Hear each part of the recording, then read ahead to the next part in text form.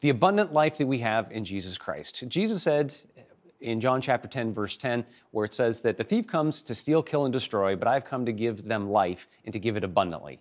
Having an abundant life, a happy life, is connected to our natural created being. We are supposed to be happy. It is a natural state of God's creation. And He has given us plenty of things in Scripture to be able to focus on to help us to have happiness. And because what I see when I look around, I can see people that are just persevering through life, but with a downcast spirit. It's like, well, even going through difficulty, we can have happiness. And so today I want to talk to you about what are the keys in the Bible to achieving this better state of happiness. You know, if the thief comes to steal, kill, and destroy, and to get you down and to tear you away and to pull you apart from Jesus, we need to acknowledge that and that those things are enemies. When people steal from you, when people are evil against you, those are things that are in line with Satan and not God. Think about it. God made creation and He made it perfect. And by Him making it perfect, that means that, you know, humanity at one point was perfectly emotionally as well as spiritually. And then something changed and life got difficult. So I'm not going to say you're going to be able to be happy in every circumstance all over, but we should be marked as people who are happy even when we go through struggles. Because James chapter 1, verse 2 and 3 says that consider pure joy whenever you face trials of many kinds, because you know that the testing of your faith develops perseverance. Perseverance must finish its work so you can be mature and complete. So yes, sometimes God allows you to go through difficulty so that you can level up to be able to handle the next thing. But He says during that, consider it pure joy. God's taken us to school. He's letting us learn. So we can be joyous in a difficult time. We learn in the book of Acts that the disciples were told not to talk about the name of Jesus, but they kept doing it to their own punishment. The authorities captured them and said, "You're not supposed to be doing that. We told you not to." And they beat them with many blows. And they left rejoicing, being very happy that they got to suffer for the sake of Christ. So happiness does not mean doing a lotto dance. In fact, actually, the reason why so many people look to money to help them to become happy is because money is a mask of depression. Think about it. A lot of times that when we do things to alleviate our depression or our bad mood that we are in, are oftentimes not completely holy. They're often things that we should not do. And if we find ourselves in patterns of sin, we should ask ourselves, are we depressed? That's a really good question that's for me to ask you. I ask it myself frequently. And so let's ask the thing, you know, sin and depression actually kind of go in hand. So not only do we see that happiness is part of our created order, so is holiness. So happiness and holiness go hand in hand. And it is unmistakable. I could go on all kinds of different verses, and I'm going to go through quite a few of them here now to talk about and highlight the connection that God wants us to be happy and He wants us to be holy, and that those two things really do go together. Ecclesiastes 2:26 says, "The person who pleases Him, God gives wisdom, knowledge, and happiness. But to the sinner, He gives the task of gathering and storing up wealth to hand it over to the one who pleases God. This too is meaningless, a chasing after the wind. You make known the paths of life. You will fill me with joy in your presence, with eternal pleasures at your right hand. The precepts of the Lord are right, giving joy to the heart. The commands of the Lord are radiant, giving light to the eyes. I keep my eyes always on the Lord, with Him at my right hand, and I will not be shaken. Therefore my heart is glad, and my tongue rejoices. My body also will rest secure. Take delight in the Lord, and He will give you the desires of your heart. Those who sow with tears will reap with songs of joy. Blessed is the people of whom this is true. Blessed is the people whose God is the Lord." Nehemiah said, "Go and enjoy choice food and sweet drinks, and send some of those to those who have nothing prepared. This day is holy to our Lord. Do not grieve, for the joy of the Lord is your strength."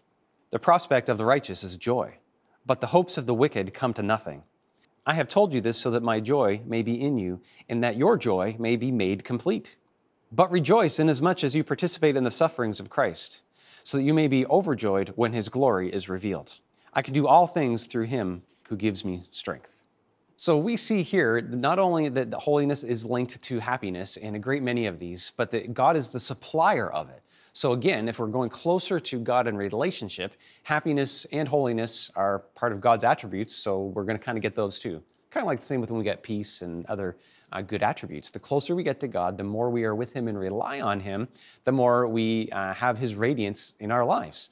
and happiness is one of them. So we've seen through many of these scriptures that we can be happy in the presence of the Lord, that we can be happy when we celebrate and give people things that they don't have, but we can supply, to be thankful that we get to be givers in this nation, in this day and age, and to be thankful that we can rejoice even if people come against us in the name of the Lord, because we know that on that fateful day, you know what? He's going to make it even more happy. Heaven is going to be really happy, like all the time. It's going to be pretty cool to never be depressed again, never have a low day, always for it to be just increasing glory of God in His incredible wonderfulness. I don't even know how to quick describe it. Just as I've been going through all these verses, it just is highlighting how big the Lord is. It's highlighting how happy He is, that even if my joints don't always, work well and things like that, that I know that I can rejoice because my God loves me, just in the status of who I am as His child, that I'm just loved by Him, and so are you, and that should do something in us.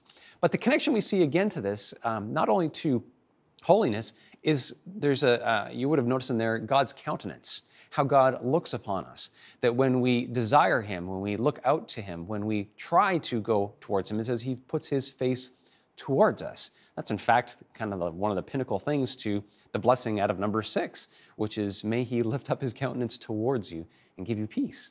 It's like, may the Lord bless you and keep you. Like He wants to bless us. He wants to keep us. He wants to destroy the work of the devil. It's what He said He came to do. And all the destruction that is in and around our lives is part of that. So now I'm not saying that you come to the Lord so that you can get happiness. There's too many other false preachers who've gone out there who've tried to bait Christianity with felt needs. But I would be remiss to say, you know what, there's incredible benefits to go to the God who's got everything and can do anything. So I really want to encourage you with that. Go to the Lord because you love Him, because He has offered a salvation, that He has done what nobody else could do, that while we were yet sinners, He died for us. That alone should make us happy too, that He died for us even when we weren't even looking to be saved, even when we weren't even knowing we needed to be saved. He's a God worth worshiping. And these are the benefits that come on top of that. So this is not a way to earn salvation. You don't earn happiness like earning salvation. Jesus gives it to us freely. So all the more we should worship when we have a happy day or happy moment. And the Bible mentioned there, if someone has something good of praiseworthy, then give praise and thanks to God. So when we are thankful, when we find ourselves being thankful, when we find ourselves in a good situation, let us then make sure we give God the appropriate thanks, and that is our praise and our worship, because He is worth it. And then our joy will be continually made complete. So those who set their countenance towards God, He sets His blessing countenance towards us and His relationship. And on the flip side, those who spurn the Lord, God's like, you know what, you're going to toil and you're not going to enjoy anything. It's just going to be miserable. So there's a consequence there. So I'm not talking again about works righteousness, or if you sin, you're going to lose your salvation. But there's just a very practical thing in God's economy that He will bless those who do what is right, and that He will set His face against those who do what is wrong. And that means no blessing. I need blessings to get through every day. And so I want to encourage you with that. It's like holiness is really important. So there's reasons why holiness leads to happiness, notwithstanding everything else I have just said. Well, there's common sense things with holiness. There's a lot of practical advice in the Bible. So if we're seeking to obey God in everything, and Jesus said, if you love me, you'll obey my commands. So we should want to do what is right based out of what we should be doing that is right. But realizing that when we get the happiness that goes along with it, that's great. The Bible says that when you have plenty, make sure that others are well supplied, that we're told to tithe. And there's a lot of people who forsake their blessings on monetary things, and the devil comes in and steals, kills, and destroys, and things don't last. Well, that's a real spiritual thing that we learn in the book of Malachi. Just because it's in the Old Testament does not mean it is not applicable, that we should be generous people. And he even says in Malachi, says that this is what the Lord says, that your purse strings have come loose. Your money bags have holes in them, kind of referencing that like money just slips through your fingers. It's because you're robbing God, so He is not keeping the locusts away anymore. So you're having to work harder. You're actually, by thinking you're saving by not giving to the Lord, it's actually costing you much more. So many of the effects are spiritual in nature, and some of them are physical in nature. Again, the Lord says that we should prepare for a rainy day, not by being gluttonous. So it's one, being generous to the Lord, but also being generous to your future in case tough times come. For those who have saved up for the winter, guess what? They have food all winter long. Now, thankfully, we've got superstores, but I mean, back in the day, you used to have to prepare all summer long in order to have food all winter long. And so we do that with money. We can't really do that with food individually, so we save money for a rainy day. And then when that rainy day comes, we don't have to worry. So there's some common sense things that will affect us. We know that if we don't lie and we do above board business practices and we are honorable to our employers and to others, then guess what? Well, we don't get written up at work, or we don't lose a contract, or you don't get audited, or you don't so there's a lot of common sense blessing and peace that comes from living holy, because nobody's going to come after you because you're the one that does things that are right. You're reliable. It builds your reputation too, because people see you as holy. They'll see you as trustworthy. Now, if you're all holier than thou and with a bad attitude thinking you're better than anybody else, well, that's got to be humbled, and that's not really going to lead you to happiness either. Status should not be something that we seek in order to make us happy, that we humble ourselves before the Lord, and then God will lift us up in the proper order and the proper time. And so there's, again, many more just common sense ways of just living right, just avoids a whole lot of trouble. We're told to obey some of our earthly masters, so long as it doesn't conflict with the Lord. So guess what? I get to live because I don't drive 500 miles an hour down the road. So safety is, again, more common sense. And then there's some spiritual things where God literally will put adversaries in your way because we are going down a very wrong path. Now, that might sound punitive, and sometimes it might be, except the reason why I don't really teach much on that is because you don't really know what the reason is unless the Lord specifically tells you. But most of the time, the pattern that we see in Scripture is that when God allows difficulty to come the Christian's way, it is A, for us to have a witness in a dark place. B, it is for us to grow in our ability for what God has called us next. Or C, it could be that He's wanting to stop us from harming ourselves.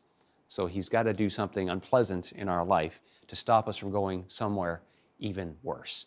So oftentimes, God might not be punishing you per se, but disciplining you or helping you to not fall away any further, or to even just simply level up and to have a voice in the middle of a dark place. So through many of those verses too, we learned even what happiness is. It's a countenance of awe of God and just generally well-being despite our circumstances. And that even when we do have extra good circumstances, we praise the Lord. And so we can say, what are other ways that we can be holy? Well, the Bible's full of ways to be holy. One of them, guess what, by the way, is morals. Most people would say the word holiness, we would think of our personal piety. We would think of like the don't kill, don't steal, don't let the sun go down on your anger, be nice to people, don't gossip about people. We would say that to honor the elderly amongst us because they're the ones that got us this far.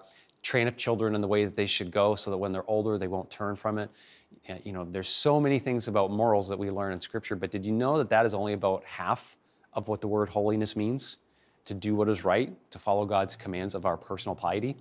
And what I'm about to say next is really going to highlight why the church exists as a group, a body of believers. Because people think they can be holy on their own, so therefore I don't need to go to church, I don't need to gather with other Christians in order to be a moral Christian. And the answer is, you're right 90% of the time.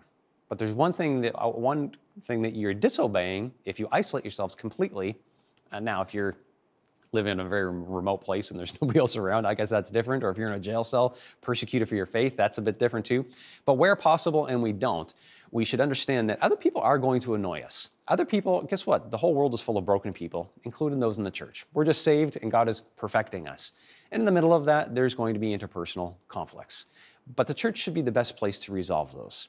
And if you've ever been hurt by the church and you haven't been to Regal yet, I want to encourage you to come in and just work with us as we seek the Lord, as we seek to become better tomorrow than we are today, and praying that today we're better than we were yesterday. But to know that isolation is not what God wants of the Christian. He wants us to work. Yes, He wants us to have a personal morality.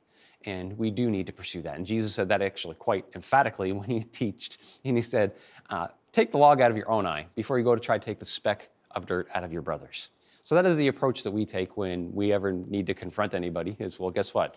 Most of the time we're just focused on our own holiness. And guess what happens? When a whole group of people is focused on trying to grow closer to the Lord, nobody has sand that needs to be picked out because we're all busy taking our own logs out of our eyes. And we grow a nice Christian community when we do that. But I'm going to read to you out of Hebrews chapter 12, the first 2 verses there, and to really show that we shouldn't be on our own and that we have a mission that God has called us to. So remember that why Peter and James and John were able to rejoice even after they got whipped was because they knew they were part of the mission and there was a greater good, that they got to testify about Jesus Christ to the Sanhedrin. That was the Jewish ruling council of the day. So they didn't consider that to be a negative. And so if we don't have the vision of the church in mind, when negative things come our way, they're going to be like, well, this is impacting my life in a negative way. But if you know, okay, I went through that heartbreak or that difficulty with work or whatever you may have gone through in the past, that's going to make you better for the kingdom. It might not even be better for you financially or even emotionally for the most part into the future. But if it benefits the kingdom, then we can rejoice and be happy that God has used us to be able to be a part of his plan. So let's read Hebrews chapter 12, verses 1 to 2. Therefore, since we are surrounded by such a great cloud of witnesses, let us throw off everything that hinders and the sin that so easily entangles, and let us run with perseverance the race marked out for us, fixing our eyes on Jesus, the pioneer and perfecter of our faith. For the joy set before him, he endured the cross, scorning its shame, and he sat down at the right hand of the throne of God. So even look at this. Jesus is asking us to act in kind, even though we don't buy our own salvation. He purchased it. He wants us to act like him for the joy set out before him, the mission, not his personal gain. It was actually his personal loss. You know, Jesus did hang up his divinity, as it were, when he came to earth, which means he felt that as any other ordinary man would have. He could have called on legions of angels, but he suffered and he died in an extraordinarily gruesome way that none of us will ever have to endure. And he did it for us because he wants to be with us. He wanted to redeem us from the road to hell that we were on. He wants to lavish us with his great gifts. He wants to do life together and not just sit around. Yes, there will be a feast, but there's also going to be a society in heaven, and we will each have perfect, happy roles within that. And ultimately, because he wants to be with us, it was the joy set out before him, to knowing that one day that he's going to be wrapping his arms around you and that he's going to be doing life eternally with you and me, that he had that picture in his mind, that he was able to go to the cross and pay the ultimate sacrifice. He rose again on the third day to prove that he had power over life and death. And he promised to give us the Holy Spirit, and so he did at Pentecost. The Holy Spirit was unleashed onto the church where they went out with great joy and with great power. And Lord willing, we will do so too.